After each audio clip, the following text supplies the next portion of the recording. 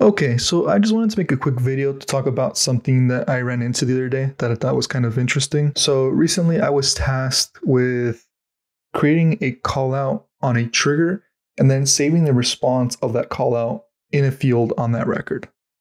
The first thing I tried to do was create a future method which would do the callout itself, but I quickly realized that I couldn't save the response from that callout on the record when doing it from a future method. And after some Googling around, I realized that that's just the nature of the future method itself and how it is asynchronous.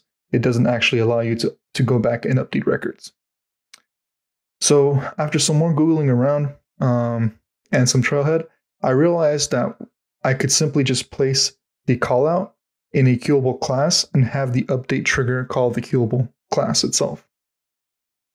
So to demonstrate that, let's jump into the account trigger. Here, this is the account trigger. It's just called account trigger.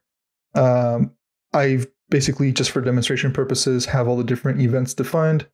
The one that we're interested in is this section of code right here. Basically, on before update, we have this method that gets called from the account trigger handler.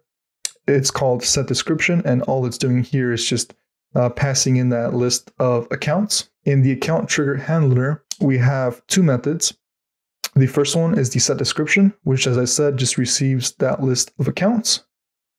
And the next line, I create a brand new list of accounts, which is called accounts to update. And all we're doing, basically, in this for loop, we're iterating through the list of accounts that we received, and we're checking to see if this field called description is blank on the account record. If it is, then we're going to add it to the accounts to update list that was created up above. Once it's done iterating through that for loop, we're going to check to see if that list contains any accounts. If it does, then we call this getDescription method, and we pass in that list of accounts to update. In the getDescription method, this is where we actually call the Queueable class, and as well, we use the system.enqueue job method, and we pass in the thing that we want to queue up. In this case, it's an instance of the class account queueable. We are passing in that list of accounts, which, as shown earlier, simply just has the list of accounts that had a blank description field. In the account queueable class, the first thing we need to do is we need to implement the queueable interface as well as database.allows callouts. Now, for the purposes of this demonstration, we're not actually doing a callout. As you can see on lines 11 and 12, I'm just pretending to do a callout, but technically, because all I care about is actually just populating the field. But if we were doing a callout, it would be an HTTP request. But just to keep this simple, I'm pretending to do a callout and then just logging the results of that callout in this string response variable. So the way this works is the Queueable interface has one method that you need to define, which is called the execute method. This is basically what will get executed when the account queueable class is called. So in order for us to get the accounts populated from that callout, we have to pass in the list of accounts. And the way we do that is by defining the constructor, which is just account queueable. We pass in the list of accounts. And here we are just setting the private account list that we created up here to the accounts that were passed in. Once we have that, in the execute method, we just iterate through those accounts. And like I said right here, lines 11 and 12 would, if we were actually doing a callout, it would be an HTTP request to the endpoint. We would parse out the response. And then once we're done with that, we would set the response to the description. With that said, it will iterate through the entire list of accounts that we received.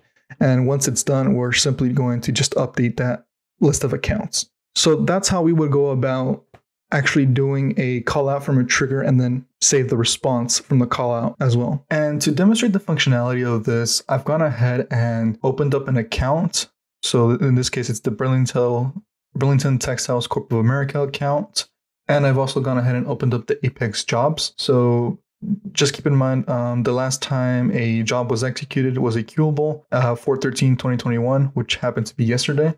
So The moment that I go ahead and update any of the fields on this account, our trigger should fire because it's set on the update, on the before update trigger. So if I go ahead and increase the annual revenue by a bit and click on save, that trigger should have fired and it should have queued up the Queueable class. And as you can see here, it's pretty quick. So now the description has some text. And if we jump into our Apex jobs and hit refresh, you'll now see that an extra job has been completed, which is today.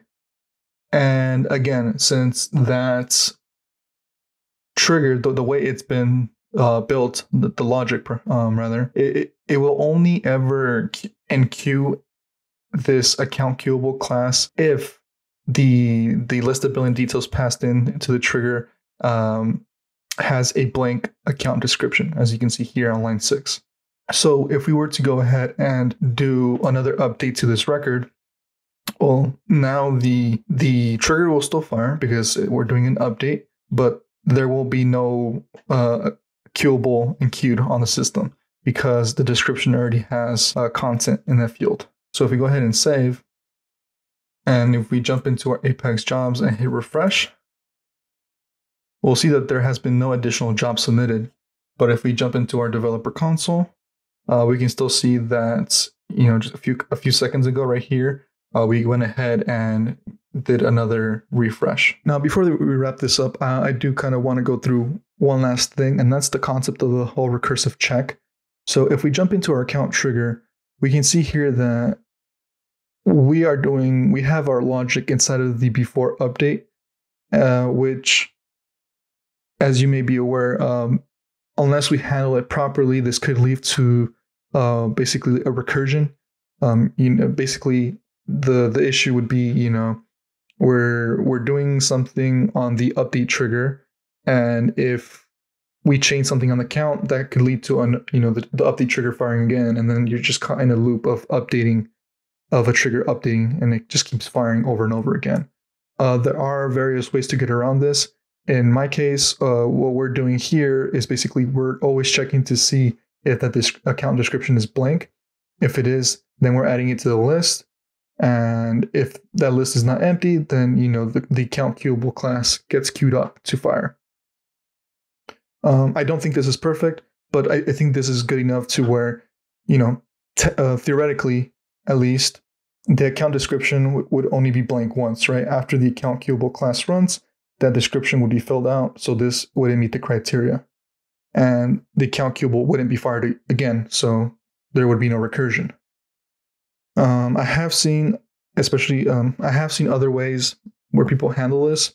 One notable one, I think, is they will create a separate class. For example, I have this recursion check for account, and it can be as complex or as simple as you want. In this case, I just have a public static Boolean variable called. It's set to false. What you would do in the trigger is you're basically checking to see if it's been called. The first time around, it'll be false, so it'll go through here. And then what you would do in this case, in the account queuable class itself, is set it to true. That way, if your logic, ends up triggering another update, the second time around, the variable would be set to true, and it wouldn't fire at all after that. So just some things to think about. Probably something worth Googling as well. But yeah, that's pretty much what I got. Let me know what you guys think. If you think this is a good approach or not. If you guys have a better way of doing this, and feel free to subscribe. And I'll see you guys next time.